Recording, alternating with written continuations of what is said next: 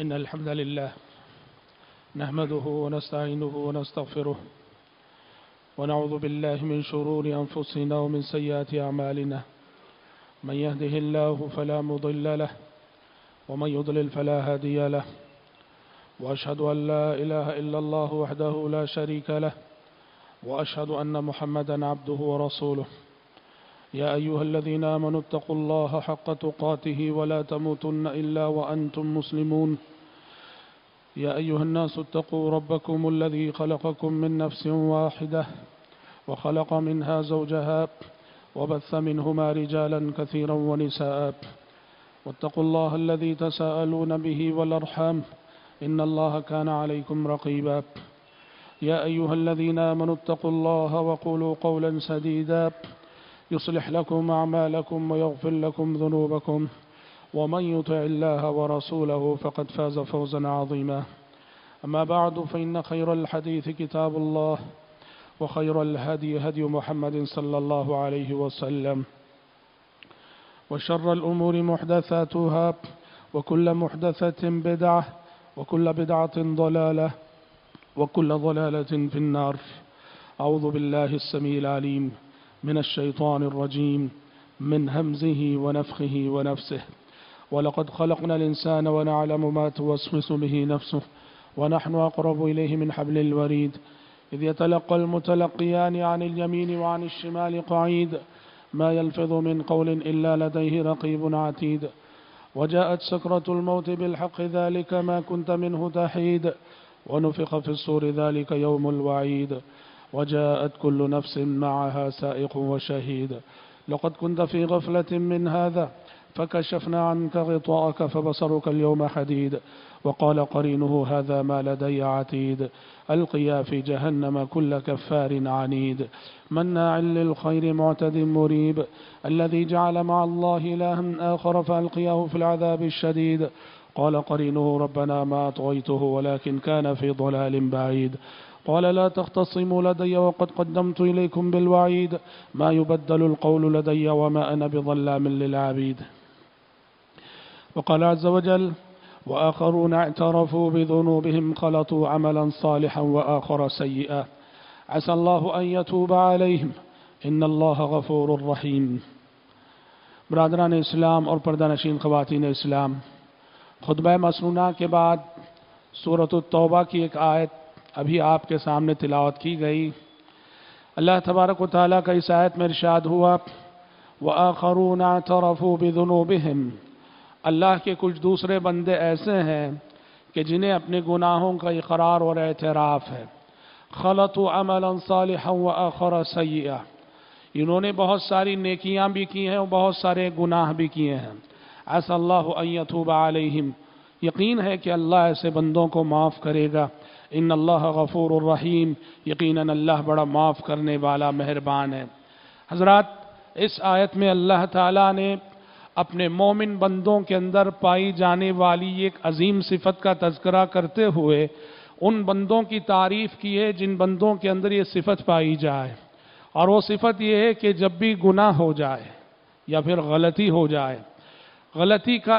اعتراف کرنا، غلطی کا احساس کر کے غلطی کا اقرار کرنا اور غلطی کا اقرار کر کے معافی مانگنا، سامنے والے سے معذرت چاہنا، اللہ نے ایسے بندوں کی تعریف کی ہے۔ آج کی ہماری گفتگو اور آج کے ہمارے خطبے کا موضوع یہی ہے کہ غلطی پر معذرت چاہنے کا ادب۔ دیکھیے، ہم سب بشر ہیں، ہم سب انسان ہیں، ہم سب لاکھ احتیاط کریں، چاہتے ہوئے بھی نہ چاہتے ہوئے بھی، جان بوجھ کر بھی کبھی انجانے میں بھی ہم سے گناہ ہوتے ہیں، غلطیاں ہوتی ہیں، اور یہ غلطیاں کچھ تو حقوق اللہ میں ہوتی ہیں اور بہت ساری غلطیاں ایسی ہیں جن کا تعلق حقوق العباد سے ہوتا ہے۔ اگر غلطی بندوں کے حق میں ہو گئی، ہماری جانب سے کسی کو تکلیف پہنچ گئی، ہم نے کسی کو دکھ دے دیا، ہم نے کسی کو رنج دے دیا، ہماری وجہ سے کسی کا کچھ نقصان ہو گیا، ہماری وجہ سے کسی کا دل ٹوٹ گیا، ہماری وجہ سے کسی بھی قسم کی تکلیف سامنے والے کو پہنچے، تو شریعت کہتی ہے کہ غلطی ہونے کے بعد فوراً انسان کو چاہیے کہ جس کے حق میں اس نے غلطی کی ہے اس سے معذرت چاہ لے، معذرت کے دو بول بول دے، چاہے جس کے حق میں غلطی ہوئی ہے وہ ہمارا اپنا ہو یا کوئی غیر ہو، رشتہ دار ہو کہ رشتہ دار نہ ہو، دوست ہو کہ نہ ہو، پڑوسی ہو کہ پڑوسی نہ ہو، مسلمان ہو کہ غیر، کوئی بھی انسان جس کے حق میں ہم سے کسی بھی قسم کی غلطی ہو گئی اور ہماری ذات سے اس کا چھوٹا بڑا جیسا بھی نقصان ہو گیا، شریعت کہتی ہے کہ فوراً معذرت کے کچھ کلمات تمہاری زبان پہ آنا چاہیے، تمہیں معذرت کے دو بول سامنے والے سے بولنا چاہیے، بھلے سے وہ چھوٹا ہی کیوں نہ ہو تم سے، بھلے سے وہ تم سے کمزور ہی کیوں نہ ہو۔ حضرات، غلطی ہونے کے بعد کسی بھی انسان کے حق میں اگر معذرت کے دو بول ہم بولتے ہیں، ہم معذرت چاہتے ہیں، یہ معذرت ایک تو اس بات کی دلیل ہے کہ ہمیں اپنی غلطی کا احساس ہوا ہے، ہمیں اپنی غلطی کا اعتراف ہے، اور وہیں اس بات کی بھی دلیل ہے کہ ہم معذرت کر رہے ہیں تو مطلب ہم اپنی غلطی پر نادم ہیں، ہم اپنی غلطی پر پشیمان ہیں، اور جب معذرت کر رہے ہیں تو یہ معذرت اس بات کی بھی دلیل ہے کہ ہمارے اندر تواضع ہے، ہمارے اندر انکساری ہے، ہم اعلیٰ اخلاق والے ہیں، ہمارے اندر کہیں نہ کہیں شرافت ہے۔ غلطی ہونے کے بعد غلطی پہ اصرار کرنا،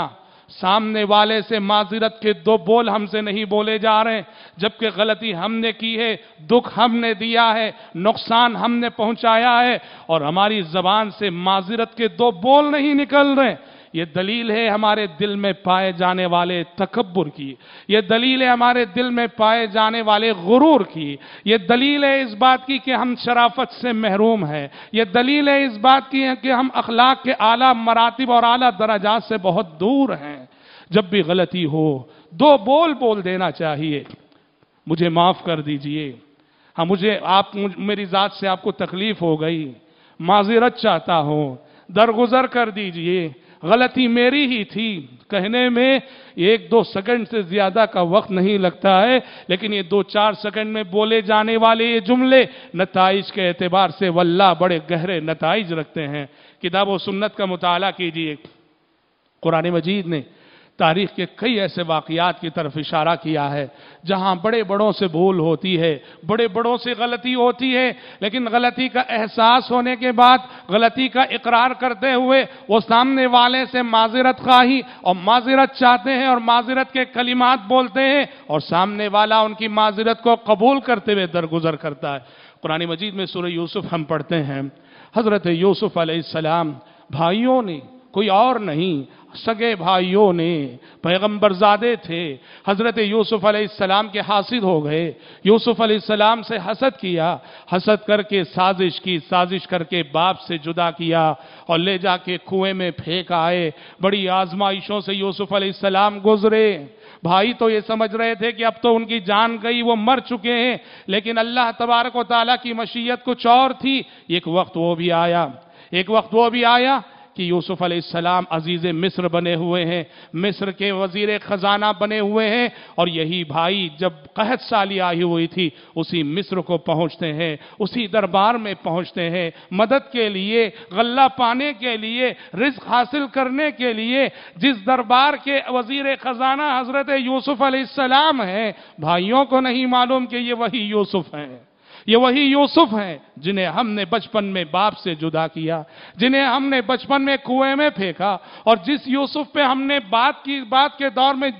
چوری کا بھی الزام لگایا۔ قالوا ان يسرق فقد سرق قل له من قبل، لیکن اللہ اکبر، وہ گھڑی بھی آئی جب یوسف علیہ السلام نے اپنے ان بھائیوں سے کہا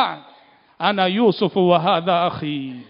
انا یوسف وهذا اخی هل علمتم ما فعلتم بیوسف واخیہ اذا انتم جاہلون۔ بھائی غلہ لینے کے لیے گئے ہوئے ہیں، اناج لینے کے لیے گئے ہوئے ہیں، یوسف علیہ السلام نے انہیں ان کی غلطی کو یاد دلایا، کہا کہ هل علمتم ما فعلتم بیوسف واخیہ، جانتے ہو تم نے یوسف اور اس کے بھائی کے ساتھ کیا سلوک کیا، کیا رویہ اپنایا؟ هل علمتم ما فعلتم بیوسف واخیہ اذا انتم جاہلون، جبکہ تم نادان تھے۔ انہوں نے کہا قالوا انک لانت یوسف، کیا آپ ہی یوسف ہیں کیا؟ یوسف علیہ السلام نے کہا قال انا یوسف وہذا اخی، میں ہی یوسف ہوں اور یہ میرا بھائی بنیامین ہے۔ قرآن کہتا ہے کہ جب بھائیوں کو اپنی غلطی کا احساس ہوا، دیکھا کہ جس عزیز مصر کے پاس، جس وزیر خزانہ کے پاس وہ غلہ لینے کے لیے گئے ہیں، وہ کوئی اور نہیں، ان کا اپنا وہی بھائی یوسف ہے جسے سازش کر کے بچپن میں باپ سے جدا کیا تھا، جسے سازش کر کے کنویں میں پھینک آئے تھے، تو بھائی احساس ندامت سے تڑپ اٹھتے ہیں، اپنے بھائی سے بھی معذرت چاہتے ہیں، اپنے بوڑھے باپ سے بھی معذرت چاہتے ہیں۔ ان کے معذرت کے کلمات قرآن مجید نے نقل کیے۔ قرآن مجید نے کہا، انہوں نے بھائی یوسف سے معذرت چاہتے ہوئے پورے بھائیوں نے مل کے کہا قالوا تاللہ لقد آثرک اللہ علینا وان کنا لخاطئین، اللہ کی قسم، اللہ کی قسم، اللہ نے تمہیں چن لیا، اللہ نے تمہیں برگزیدہ بنا دیا، اللہ نے تمہیں ہم پر بڑی فوقیت اور فضیلت دی۔ وَإِن كُنَّا لَخَاطِئِينَ، خطاکار ہم ہی ہیں، گنہگار ہم ہی ہیں، غلطی ہم سے ہوئی ہے۔ اور باپ سے معذرت چاہتے ہوئے کہا قالوا یا ابانا استغفر لنا ذنوبنا انا كنا خاطئین، ابا جان غلطی ہو گئی ہم سے، غلطی ہو گئی ہم سے، گناہ کر بیٹھے ہم، دکھ دیا ہم نے آپ کو، آپ کے لخت جگر کو آپ سے جدا کیا ہم نے، آج ہم اپنی غلطی پر نادم ہیں، اپنی غلطی کا احساس کر رہے ہیں۔ وَإِن كُنَّا لَخَاطِئِينَ، اللہ آپ بھی معاف کیجئے اور ہمارے حق میں اللہ تبارک و تعالیٰ سے بھی استغفار کیجئے۔ بھائیوں بیٹوں نے مل کے، بھائیوں نے بھائی سے معذرت چاہی اور پھر اپنے بوڑھے باپ یعقوب علیہ السلام سے معذرت چاہی۔ حضرات، قرآن مجید نے ایسے بے شمار واقعات پیش کیے ہیں کہ جب غلطی ہوتی ہے تو تہذیب کی علامت ہے، شرافت کی علامت ہے کہ انسان اپنی غلطی کا احساس کر کے سامنے والے سے معذرت کے دو بول ضرور بولے جو اس کے اخلاق والا ہونے کی دلیل ہے۔ ہم سورہ کہف پڑھتے ہیں، ہر جمعہ تلاوت کرتے ہیں، سورہ کہف میں بڑی عبرتیں ہیں، بڑے سبق ہیں، بڑی موعظتیں ہیں۔ ایک واقعہ سورہ کہف میں جو مذکور ہے، بہت بڑا ہی مشہور واقعہ، حضرت موسیٰ و خضر علیہ السلام، اس میں بھی دیکھو ایک بہت بڑا سبق، بہت سارے سبق ہیں، ان میں سے ایک سبق یہ بھی، غلطی ہو گئی فوراً معذرت چاہو،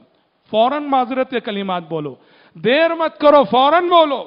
حضرت موسیٰ علیہ السلام نے خضر علیہ السلام کی رفاقت اختیار کی، صحبت اختیار کی، کس شرط پر؟ خضر علیہ السلام نے کہا میرے ساتھ رہنا ہے تو ایک شرط ہے۔ کہا کیا شرط ہے؟ لا تسألنی عن شیء حتی احدث لک منہ ذکرا، میں کچھ بھی کروں سوال نہیں کرنا،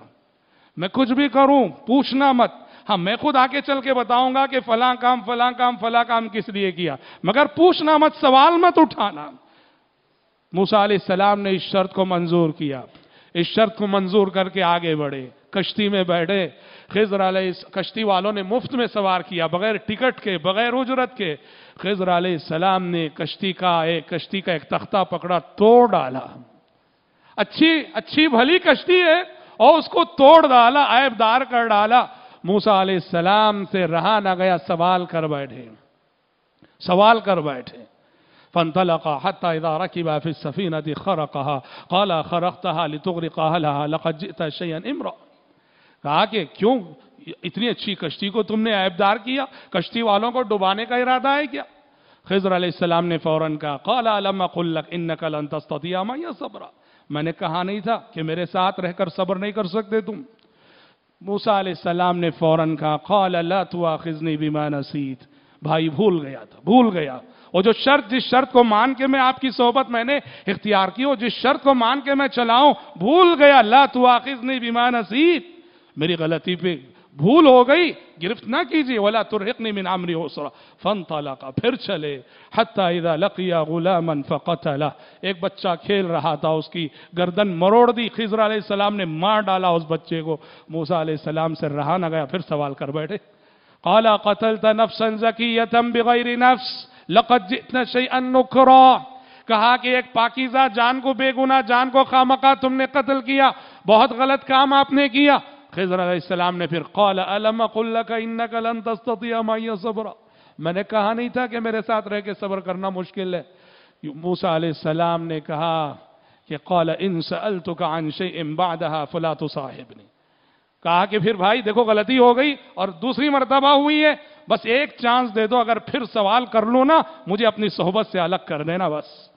بار بار غلطی کر کے 10 بار غلطی کر کے 10 بار معذرت چاہنا بھی اچھا نہیں، پیغمبر تھے، جانتے تھے ایک بار بھول ہو گئی، بھول کا حوالہ دیا، اور دوسری بار جب پوچھ بیٹھے تو سامنے والے کو موقع دیا کہ اگر آپ آئندہ میں سوال کر دوں، مجھے جو سزا دینا چاہے دیجئے، مجھے الگ کرنا چاہے کر دیجئے۔ اور پھر آگے بڑھے، ایک دیوار گر رہی تھی، دیوار کو کھڑا کر دیا خضر علیہ السلام نے، اور یہ ان لوگوں کی بستی میں تھا جن بستی والوں نے مہمان نوازی کرنے سے انکار کر دیا تھا۔ موسیٰ علیہ السلام پھر پوچھ بیٹھے، کہا کہ اتنے گئے گزرے لوگ جن کے اندر مہمان نوازی کی عادت نہیں ہے، مہمان نوازی کی صفت نہیں ہے، ان کے ساتھ احسان نہیں کرنا چاہیے تھا آپ کو، گرتی دیوار کو تم نے کھڑا کر دیا۔ خضر علیہ السلام نے کہا ھذا فراق بینی و بینک، تمہارے اپنے بقول یہ میرے اور تم میں جدائی کا وقت ہے۔ یہاں حضرت موسیٰ علیہ السلام کو انہوں نے اپنی صحبت سے جدا کر دیا۔ یہ اس سے قطع نظر کہ خضر علیہ السلام نے وہ کشتی کا یہ کیوں توڑا، وہ بچے کو کیوں قتل کیا، وہ دیوار کیوں کھڑی کی، سورہ کہف میں پڑھی ہے، اس کی تفصیلات ہیں، میں اس میں جانا نہیں چاہتا۔ کہنا یہ ہے کہ حضرت موسیٰ علیہ السلام نے غلطی ہوئی، بھول ہوئی، فوراً معذرت چاہی، پھر بھول ہوئی، سامنے والے کو موقع دیا کہ اگر آئندہ مجھ سے غلطی ہو جائے تو اپنی شرط کے مطابق مجھے اپنی صحبت سے جدا کر دینا، آپ کے پاس عذر ہے اور آپ جدا کرنے میں جو ہے معذور ہیں۔ تو حضرات، غلطی ہونے پر معذرت کا اظہار یہ انبیاء اور رسول علیہ السلام کے صفت ہے۔ دیکھو، یہ معذرت خواہی کبھی تو زبان سے ہوتی ہے، غلطی پر معذرت کبھی زبان سے ہوتی ہے اور کبھی عمل سے ہوتی ہے، کبھی عمل سے ہوتی ہے۔ عہد نبوت کا ایک واقعہ، غزوہ بنو قریظہ میں جب مسلمانوں نے بنو قریظہ کے یہودیوں کا حصار کر لیا، بنو قریظہ کے یہودی محصور ہو گئے، اور بالآخر جب حصار طویل ہو گیا، دیکھا کہ کوئی چارہ نہیں ہے ہتھیار ڈالے بغیر، انہوں نے مشورہ کرنے کے لیے پیارے نبی سے ایک درخواست کی، ذرا آپ اپنے صحابی ابو لبابہ کو ہمارے پاس بھیجیے، اس کے بعد ہم ان سے مشورہ کرنے کے بعد سرنڈر ہوں گے، ہتھیار ڈالیں گے۔ حضرت ابو لبابہ کو پیارے نبی نے بھیجا۔ ابو لبابہ ان کے ساتھ حلف تھا، دوستی تھی۔ یہودیوں نے حضرت ابو لبابہ سے مشورہ کیا۔ اچھا، حضرت ابو لبابہ کو اجازت نہ تھی کہ پیارے نبی ان بنو قریظہ کے یہودیوں کے حق میں کیا فیصلہ لینے والے ہیں، وہ بتانے کی اجازت نہ تھی، لیکن جب وہ اندر گئے قلعے کے اندر، یہودیوں سے گفتگو ہو رہی تھی، اشارے سے انہوں نے بتا دیا کہ تم لوگوں نے اتنی بڑی غلطی کی ہے اور اتنا بڑا دھوکہ کیا ہے کہ تمہاری غلطی کے بدلے پیارے نبی تمہارے مردوں کو قتل کرنے کا ارادہ رکھتے ہیں۔ اشارے سے بتا دیا، غلطی ہو گئی، بتانے کی اجازت نہ تھی، بتا دیے، بتانے کی اجازت نہ تھی، بتا دیے، لیکن فوراً احساس ہوا، وہاں سے نکلے، قلعے سے نکلے اور نکل کے سیدھے مسجد نبوی چلے گئے۔ کہا کہ میں اب پیارے نبی کو منہ دکھانے کے لائق کا نہیں ہوں، میں نے اتنی بڑی غلطی کر دی ہے، میں پیارے نبی کے سامنے کیسے اپنا چہرہ لے جاؤں۔ سیدھے گئے مسجد نبوی کے ایک ستون سے اپنے آپ کو رسی سے باندھ لیا، رسی سے باندھ لیا، اور باندھ کے کہا کہ جب تک پیارے نبی خود آ کے اپنے دست مبارک سے اپنی رسی نہیں کھولیں گے، میں یہاں سے ہٹنے والا نہیں۔ اللہ اکبر۔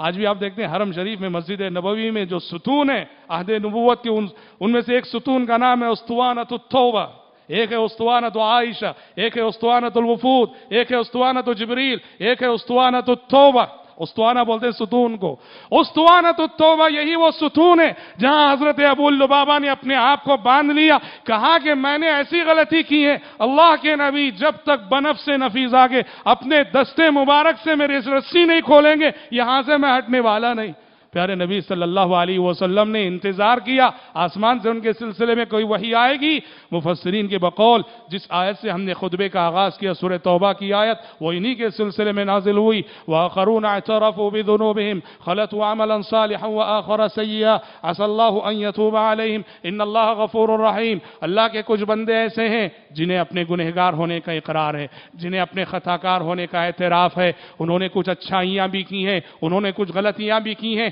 یقین ہے کہ اللہ انہیں معاف کرے گا، درگزر کرے گا۔ ان اللہ غفور الرحیم۔ یہ آیت جب نازل ہوئی، پیارے نبی صلی اللہ علیہ وسلم تشریف لے گئے، اپنے دست مبارک سے پیارے نبی نے ان کی رسیاں کھول دی۔ ایک واقعہ ہے، ایک مثال ہے، ایک نمونہ ہے کہ عمل سے معذرت چاہی کیسے ہوتی ہے۔ حضرات،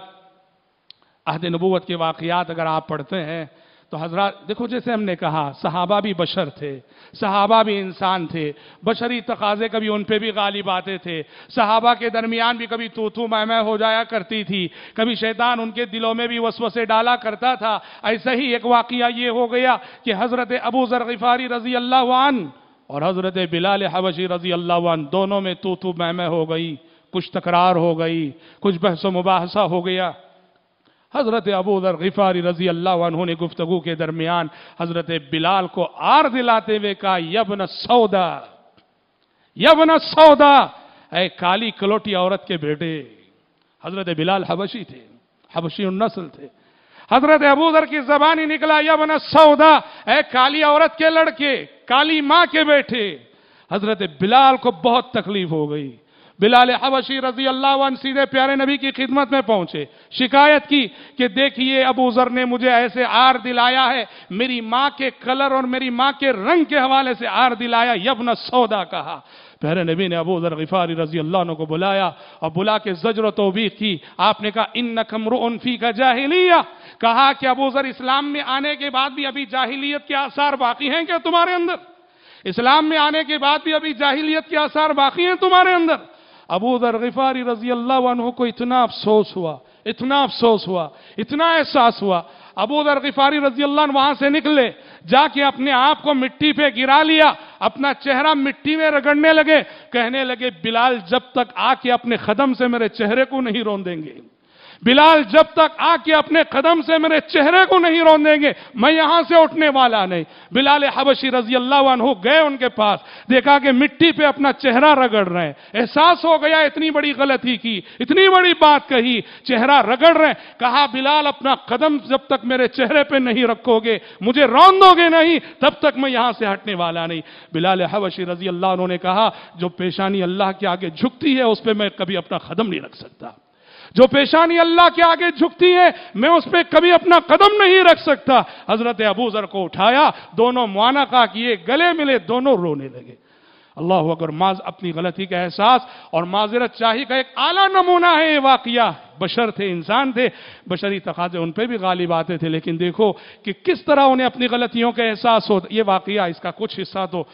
کتب احادیث میں اور کچھ حصہ کتب تاریخ میں، کتب احادیث اور کتب تاریخ کو ملانے سے یہ اس واقعے کی پوری تصویر بنتی ہے۔ دیکھو کہ حضرت ابو ذر غفاری رضی اللہ عنہ، ایک جملہ نکل گیا صحیح زبان سے، لیکن کس انداز میں انہوں نے معذرت چاہی۔ تو حضرات پتہ چلا کہ غلطی ہونے کے بعد غلطی کا احساس کر کے معذرت چاہنا، معذرت کے کلمات بولنا یا اپنے عمل کے ذریعے سے معذرت چاہنا، یہ بڑوں کی صفت ہے، یہ شریفوں کی صفت ہے، یہ انبیاء اور رسول علیہ السلام کی صفت ہے۔ اور حضرات،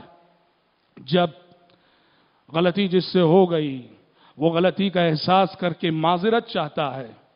تو سامنے والے کو بھی چاہیے کہ اس کی معذرت کو قبول کرے۔ وہ معذرت کر رہا ہے، وہ معذرت چاہ رہا ہے، سامنے والے کو بھی چاہیے کہ اس کی معذرت کو قبول کرتے ہوئے معاملے کو رفع دفع کرے، معاملے کو طول دینا، لڑائیوں کو طول دینا، جھگڑوں کو طول دینا، نفرتوں کو طول دینا، گھر میں ٹینشن کا ماحول بنائے رہنا، بچے متاثر ہو رہے ہیں، ماں باپ متاثر ہو رہے ہیں، خاندان متاثر ہو رہا ہے ہمارے ٹینشنوں سے، اور ہم خواہ مخواہ چھوٹی چھوٹی باتوں کو طول دیے جا رہے ہیں۔ سامنے والا معافی کے کلمات بھی کہہ رہا ہوگا، معذرت کے بول بھی بول رہا ہوگا، اور ہم ہیں کہ اس کی معذرت قبول کرنے کے لیے تیار نہیں۔ یہ اچھی صفت نہیں۔ جیسے کہا گیا معذرت چاہنا شریفوں کی صفت ہے، ویسے ہی معذرت قبول کرنا بھی شریفوں کی صفت ہے اور بڑے لوگوں کی صفت ہے۔ دیکھو پیارے نبی صلی اللہ علیہ وسلم نے کیسے کیسے نازک موقعوں پہ آپ نے صحابہ کی معذرت قبول کی۔ ایک واقعہ جو ہم بار بار سنتے ہیں، حضرت حاطب بن ابی بلتع رضی اللہ عنہ، آپ کو معلوم ہے کتنی بڑی بھول ہوئی حضرت حاطب بن ابی بلتع رضی اللہ عنہ سے۔ پیارے نبی خفیہ طریقے سے، پوری رازداری سے مکے پہ حملہ کرنے کی تیاری کر رہے ہیں کہ یوں حملہ کریں گے کہ مکے والوں کو کانوں کان خبر نہ ہو۔ اور ادھر حاطب بن ابی بلتع رضی اللہ عنہ صحابی ہیں، انہوں نے ایک خفیہ لیٹر لکھ بھیجا مشرکین مکہ کے نام کہ پیارے نبی تم پہ حملہ کرنے والے ہیں، تیار ہو جاؤ ہم مقابلہ کرنے کے لیے۔ ظاہر بات ہے کتنی بڑی غلطی ہے۔ دوسرے الفاظ میں اگر بولے ہیں، فوجی راز افشا کر رہے تھے،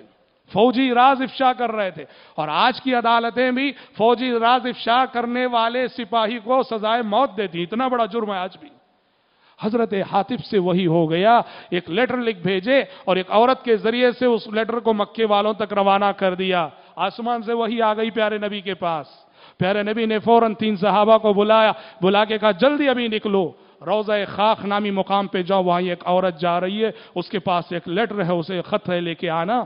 صحابہ پہنچے، تفصیلات ہیں، اس عورت کے پاس خط ملا، وہ لیٹر ملا، لے کر آئے، پیارے نبی نے وہ خط پڑھا، خط کے اندر کیا میٹر ہے، کیا مضمون ہے؟ من حاطب ابن ابی بلتہ، حاطب بن ابی بلتہ کی جانب سے مشرکین مکہ کے نام کہ پیارے نبی تم پر حملے کی تیاری کر رہے ہیں، بہت جلد حملہ ہونے والا ہے۔ اللہ اکبر، غلطی کتنی بڑی تھی، غلطی کے بڑے ہونے میں کسی قسم کا شک نہیں ہے۔ پیارے نبی نے حضرت حاطب کو بلایا، حضرت حاطب بن ابی بلتہ رضی اللہ عنہ فوراً کہنے لگے، اللہ کے نبی، اے اللہ کے نبی، اللہ کی قسم کھا کے کہتا ہوں یہ حرکت جو مجھ سے ہوئی ہے، والعیاذ باللہ ایسا نہیں کہ میں منافق ہوں، والعیاذ باللہ ایسا بھی نہیں کہ میں کافر ہوں، بس اے اللہ کے نبی میرا عذر یہ ہے کہ ہم حملہ کرنے والے ہیں مکے پر، مکے میں میرے اہل و عیال ہیں، رشتہ دار ہیں، تو میں نے چاہا کہ میں یہ اطلاع دے کر مشرکین مکہ پہ ایک احسان کر دوں تاکہ میرے اس احسان کے بدلے میں کل جب حملہ کریں تو وہ میرے اہل و عیال کی حفاظت کر لیں، بس یہی میرا عذر تھا۔ میرے اہل و عیال کی محبت نے، میرے خاندان والوں کی محبت نے مجھے یہ حرکت کرنے پہ مجبور کر دی، نہ کفر کی وجہ سے نہ نفاق کی وجہ سے۔ حضرت عمر بن خطاب پیارے نبی خاموش رہ گئے، اللہ اکبر۔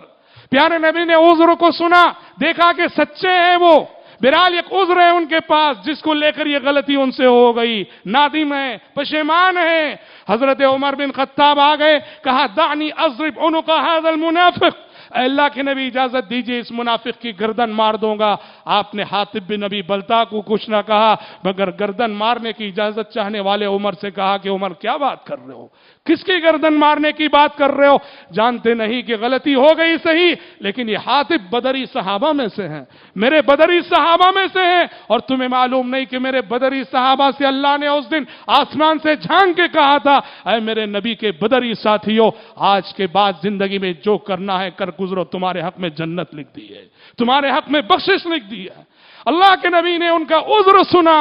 اس کے بعد نہ کوئی ڈانٹ، نہ کوئی غصہ، نہ کسی قسم کی بیزارگی، پیارے نبی نے عذر کو سن کے عذر کو قبول کیا۔ اتنے نازک موقع پہ پیارے نبی عذر قبول کر رہے ہیں، ہمارا مخالف، ہمیں ستانے والا، ہمیں تکلیف دینے والا، ہم سمجھتے ہیں وہ غلطی اتنی بڑی تو نہ ہوگی، پیارے نبی ایسے نازک موقعوں پہ عذر قبول کر رہے ہیں۔ تو حضرات پتہ چلا پیغمبرانہ صفت ہے، شرافت کی علامت ہے، اعلیٰ اخلاق کی دلیل ہے کہ سامنے والا جب غلطی کا احساس کر کے ہم سے عذر پیش کرتا ہے، معذرت چاہتا ہے، اس کے عذر کو قبول کر کے، اس کی معذرت کو قبول کر کے درگزر کرنا اور معاملے کو رفع دفع کرنا۔ اور اخلاق کا اس سے اعلیٰ ایک درجہ ہے، ایک یہ ہے کہ مجھ سے غلطی ہوئی، میں نے معذرت چاہی اور آپ نے معذرت قبول کی، معاف کر دیا، یہ بھی اخلاق ہے، اور بہت بڑے اخلاق کی بات ہے، بڑی شرافت کی بات ہے، بڑی مروت کی بات ہے۔ لیکن اس سے بھی ایک اعلیٰ درجہ ہے، اللہ اکبر، اور یہ اعلیٰ درجہ اللہ کے انہی بندوں کو نصیب ہوتا ہے جو اللہ کے بندوں کے ساتھ حسن ظن رکھتے ہیں، ان کا دل بڑا ہوتا ہے، ان کے اندر صبر ہوتا ہے، ان کے اندر تحمل ہوتا ہے۔ وہ کیا ہے کہ جب بھی کوئی ہمارے حق میں غلطی کر بیٹھے، جب بھی کوئی ہمارے حق میں غلطی کر بیٹھے، اس کے معذرت پیش کرنے سے پہلے ہم خود اس کے لیے کوئی عذر ڈھونڈ لیں، ہم خود اس کے لیے کوئی عذر ڈھونڈ لیں۔ یہ اللہ کے بندو یاد رکھو، اخلاق کا بہت ہی اعلیٰ درجہ ہے۔ کسی نے ہمارے حق میں کچھ کہہ دیا، خطرناک جملہ بول دیا، ہم خود عذر ڈھونڈ لیں، ایسا نہیں کہ دل میں بسا لیا اس جملے کو اور 10 سال جو اس جملے کی وجہ سے اس سے دشمنی کر دیں، نہیں، بیچارہ غصے میں تھا، غصے میں بول دیا ہے، ورنہ اس کے دل میں تو شاید ایسی بات نہیں ہے، غصے میں زبان پہ کنٹرول نہیں رہا، زبان سے جملہ نکل گیا ہے، لیکن شاید دل میں ہمارے تعلق سے ویسا نہیں رکھتا ہوگا۔ سامنے والا معذرت چاہنے سے پہلے ہم خود سامنے والے کی غلطی کے لیے کوئی عذر ڈھونڈ لیں، یہ بہت بڑی بات ہے، بہت بڑی بات ہے۔ شیخ الحدیث مولانا عبد السلام بستوی رحمۃ اللہ علیہ، جانتے ہیں ہندوستان کے جانے مانے اہل حدیث عالم، بڑے بزرگ، بڑے نیک، بڑے متقی، بڑے خدا ترس انسان تھے۔ اسلامی وظائف ان کی بڑی مشہور ہے، دعاؤں کی کتاب، شیخ الحدیث مولانا عبد السلام مبارک پوری رحمۃ اللہ علیہ، ان کے حوالے سے ہم نے اپنے اساتذہ سے ایک چھوٹا سا واقعہ سنا۔ وہ رمضان میں چندے کے لیے آتے تھے، جیسے اور سفرا آتے ہیں، رمضان میں چندے کے لیے آئے اور غالباً چندے آئے ہوئے تھے، ان کے ساتھ ان کے ساتھی تھے، چندہ اندہ ہوا، اور جیسے ہی چندہ ہوا ان کے جو ساتھی تھے سفر میں سارا پیسہ لے کے فرار ہو گئے، بھاگ گئے، سارا پیسہ لے کے بھاگ گئے۔ لوگ مولانا کے سامنے اس انسان کو، اس ساتھی کو گالی دینے لگے، برا بھلا کہنے لگے، کیسا کمینہ انسان ہے، کیسا دھوکے باز انسان ہے۔ مولانا کہنے لگے چھوڑ دو بیچارے کو، شاید کوئی ضرورت رہی ہوگی، چھوڑ دو بیچارے کو، شاید کوئی ضرورت رہی ہوگی، ورنہ وہ اس مزاج کا انسان نہیں، اس عادت کا انسان نہیں، شاید کسی ضرورت کی خاطر اس نے۔ یہاں ایسا نہیں کہ وہ غلطی کے لیے کوئی گنجائش نکال رہے ہیں، بات ایسی بھی نہیں ہے۔ مطلب ایک اعلیٰ اخلاق ہے کہ سامنے والا میرے حق میں کوئی غلطی کرتا ہے، اس کے لیے کوئی ایسا عذر ڈھونڈوں میں کہ جس سے اس کی غلطی ہلکی ہو جائے اور معاملے کو رفع دفع کر دیا جائے۔ حضرات، آج اس صفت کی بڑی ضرورت ہے، معذرت خواہی کا ادب، معذرت چاہنے کا ادب، معذرت چاہنے کی صفت آج سماج میں اس کی بڑی ضرورت ہے۔ ہمارے دلوں میں آج تکبر ہے، ہمارے دلوں میں آج غرور ہے، ہماری زبان پہ معذرت کے جملے آسانی سے نہیں آتے ہیں، یہ اچھی بات نہیں ہے۔ میاں بیوی کے درمیان خاص طور پر، میاں بیوی کے درمیان اللہ اکبر، کبھی نہ کبھی کہیں نہ کہیں چل کر کبھی شوہر کی جانب سے بیوی کو تکلیف ہو جاتی ہے، کبھی بیوی کی جانب سے شوہر کو تکلیف ہو جاتی ہے۔ فوراً اپنی غلطی کا احساس کر کے معذرت کے 2 بول دینے چاہیے، معذرت کے کچھ کلمات کہہ دینے چاہیے۔ عام طور پر بسا اوقات ہوتا تو یہ ہے کہ عورتیں تو بہت آگے بڑھ کے بول دیتی ہیں بعض خواتین، لیکن مرد کے اندر ایک قسم کا تکبر ہوتا ہے، وہ جلدی بیوی سے معذرت نہیں کرتا، معذرت نہیں چاہتا، جبکہ احساس ہے کہ یہاں غلطی میری ہے۔ معذرت چاہنے کی جب بات آتی ہے، چھوٹا بڑا کچھ دیکھا نہیں جائے گا، جس نے غلطی کی ہے اس کو معذرت چاہنا چاہیے، بھلے سے سامنے والا کتنا چھوٹا کیوں نہ ہو۔ حضرات یاد رکھو کہ ہم معذرت چاہنے سے چھوٹے نہیں ہو جاتے۔ عام طور پہ ایک تصور ہے کہ میں معذرت کے 2 بول دوں گا، سامنے والا بڑا ہو جائے گا، میں چھوٹا ہوں۔ نہیں، معذرت کے کلمات بول کے ہم بڑے ہوتے ہیں۔ دنیا والوں کی نظروں میں چھوٹے ہوں گے، اللہ کی نظروں میں ہم بڑے ہوں گے۔ اللہ کے نبی نے فرمایا صلی اللہ علیہ وسلم، من تواضع للہ رفعہ، من تواضع للہ رفعہ، جو اللہ کی خاطر خود کو چھوٹا کر لے اللہ اس کو بڑائیاں عطا کرتا ہے، جو اللہ کی خاطر چھوٹا ہو جائے اللہ کی نظروں میں وہ بڑا ہوتا ہے۔ معذرت چاہنے سے مسائل ختم ہوتے ہیں، معذرت چاہنے سے مسائل حل ہوتے ہیں، معذرت چاہنے سے سامنے والے کا غصہ تھمتا ہے۔ اور اگر ہم نے معذرت نہیں چاہی، معذرت کے 2 بول نہیں بولے، مسائل پیدا ہوتے ہیں، مسائل پنپتے ہیں، مسائل پلتے ہیں، مسائل بڑھتے ہیں، غصہ بڑھتا ہے، محبتیں نفرتوں میں بدلتی ہیں اور گھر اور خاندان نفرتوں کی آگ میں جلنے لگتے ہیں۔ ضرورت ہے اس عظیم صفت کو ہم اپنے اندر پیدا کریں۔ پیارے نبی کے سلسلے میں قرآن نے جو کہا وَإِنَّكَ لَعَلَىٰ خُلُقٍ عَظِيمٍ، اے پیغمبر آپ اخلاق کے بہت ہی اعلیٰ رتبے پر ہیں، اخلاق کے بہت ہی اعلیٰ درجے پہ فائز ہیں۔ آپ صلی اللہ علیہ وسلم کے جو کریمانہ اخلاق تھے اس کا ایک نمایاں پہلو یہ عظیم صفت بھی تھی، معذرت چاہنا، اور معذرت چاہنے والے کی معذرت کو قبول کرنا۔ دعا ہے رب العالمین صلی اللہ تعالیٰ